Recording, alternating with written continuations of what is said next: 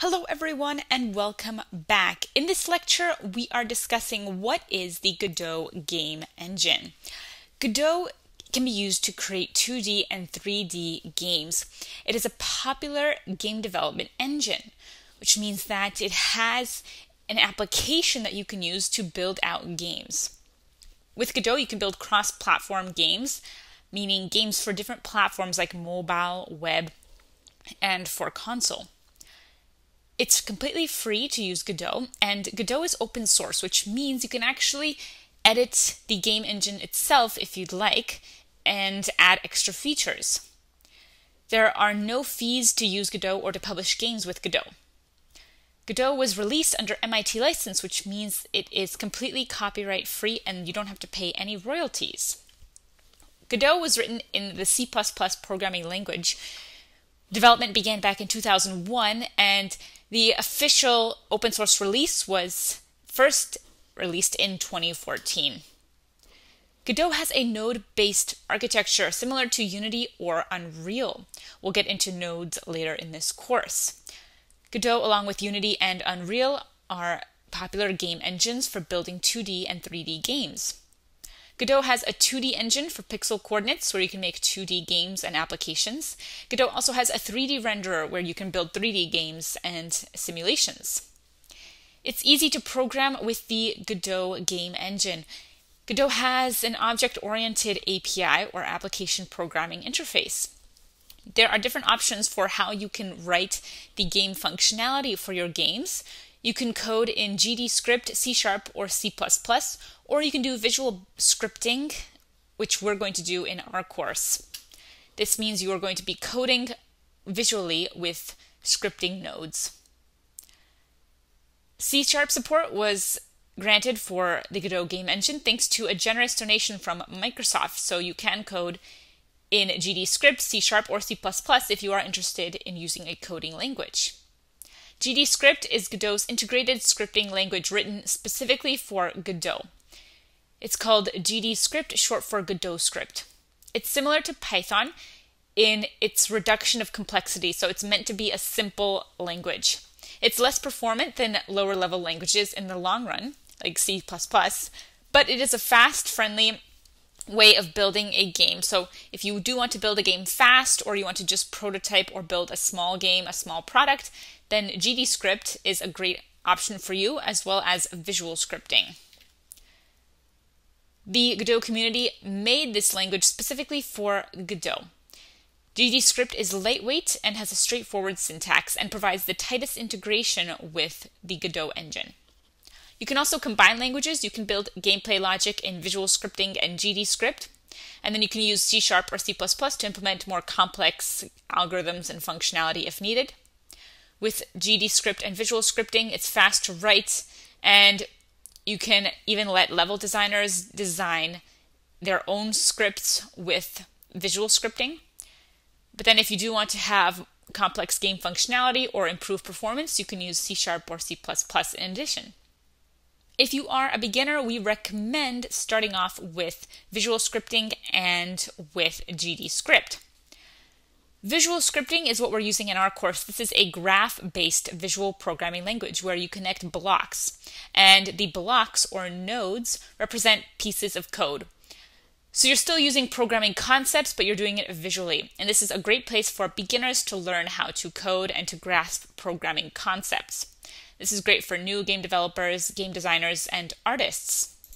You can use other languages to create custom blocks specific to your game, such as artificial intelligence, quests, or dialogues. So you can actually build your own visual scripting nodes if you're not satisfied with the existing nodes. But likely, as a beginner, you will be satisfied with the existing visual scripting nodes. So that is an introduction to the game engine. Coming up next, we're going to discuss what you can do with the Godot Game Engine, including the types of games you can build and where you can export, models you can use as well. So don't miss the next lecture. In this lecture, we are discussing what can you do with Godot. Godot games can be exported in one click to a number of platforms like major desktop platforms, Linux, Mac, Windows computers, mobile platforms like Android phones and iOS phones, and web-based platforms like HTML5, so if you want to put your game on a website. The editor can be used on any computer, Windows, Mac, or Linux, and there's even an online editor if you want to just use Godot online instead of installing it.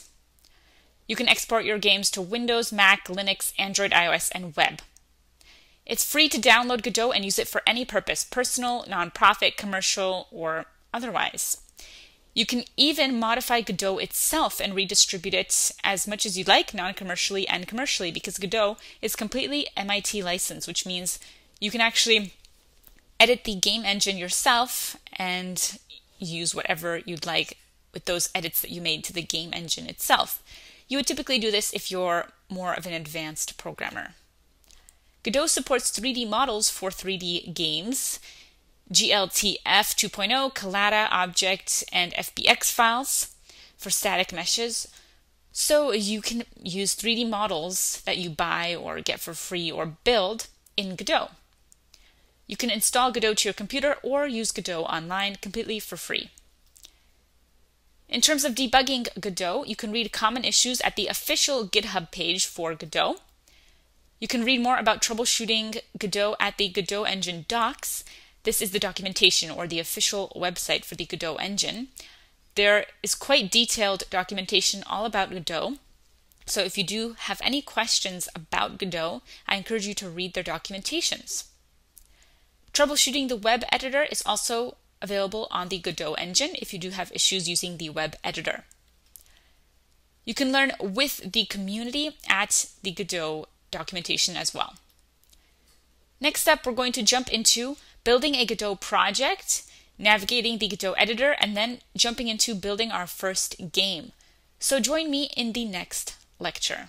Welcome back to our introduction to the Godot Game Engine. In this lecture, we're going to show you how to install Godot. You can also use the Godot online engine, which doesn't require any installation, but it does have limited features. So we recommend that you do install Godot. Go to godotengine.org/download, and here you can have options for downloading based on what computer you have. Do you have a Linux computer, a Mac, Windows, or a Linux server? Commonly, you'll likely have a Mac or Windows computer. So if you have a Mac, Apple computer, choose which version of an Apple computer you have. So here, Universal 64-bit, which is the standard version, or the Universal 64-bit for the mono version, which allows for C# support. You can just use the standard version for this course because we're not going to be using C#. The requirements are that you must have OpenGL compatible hardware, which you should have with your Mac computer. The instructions is you click on one of these buttons, preferably the standard version, and then you have to double click on the file that is downloaded to run the installer. You can also get Godot via Homebrew or Mac ports via the command line. We are using version 3.4.4 in this course, and you can find previous releases on the download repository. We recommend that you use the same version that we're using in this course, but you can use any other version.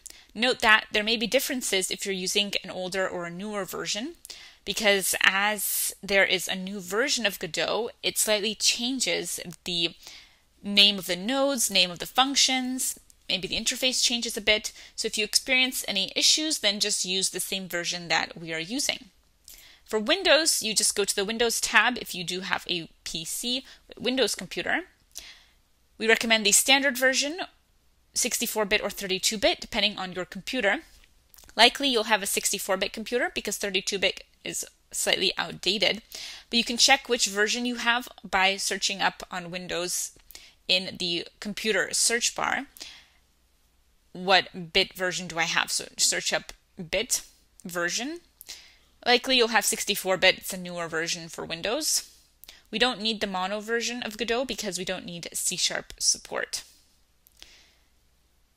We have the same requirements for Windows, the same steps. You just click the button to download, and then you have to go to that downloaded file and open it to run the installer. You can also get Godot with Scoop via the command line. And again, you can find previous releases on the download repository. So that is how you can install Godot. I will see you coming up next, where we're going to learn how to build a new Godot project. If you liked this video, then go to training.mammoethinteractive.com. We have tons more content on blockchain, web development, machine learning, and much more. We also have a membership for just $19 a month, where you can get access to our 372 course bundle and counting.